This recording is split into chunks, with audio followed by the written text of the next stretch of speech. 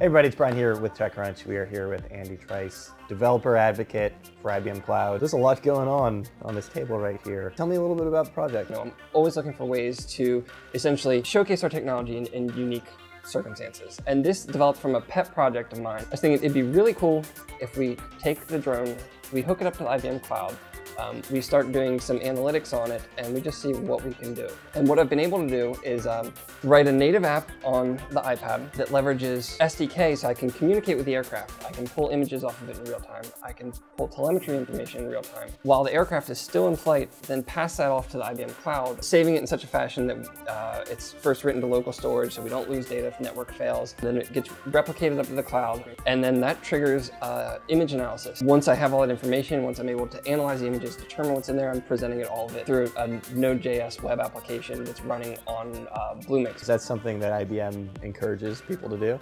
Once I pitched the idea for a conference, I got approval for it, and I was like, all right, now it's on me now. I'm like, I need to actually make this thing work. My first prototype of getting data from the aircraft and having it displayed up in the cloud on a website was put together in under 24 hours. We can take a solution using off-the-shelf hardware, hook it into cloud services, and very easily combine it with cloud services and turn it into something that can be used today using today's technology. What are the implications for consumers? What are the implications for third-party developers? For the consumer, it's not as much as it is for implications that it can have on enterprise. Anything that's doing inspections, whether you're doing construction inspections or real estate, agricultural inspections, that you want to use the aircraft to get aerial imagery that otherwise could have been a lot harder to obtain. Previously, they might have gone to an aerial photographer. It could be days, it could be weeks, it could be months before you have the imagery that you need. Probably costs a lot more money. And it could cost a fair amount. In this case, you might have an adjuster with one of these in the trunk of a car.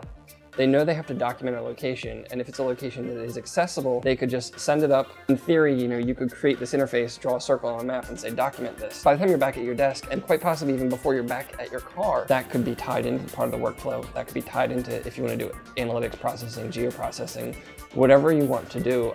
It's all packaged together without any additional steps. But what's also interesting when we think about the visual processing, the visual recognition, is we can automatically start to tag all of our media without any user interaction. It's a great way to introduce people to the IBM Cloud. If you haven't seen it before, check this out because we're doing really cool things with it.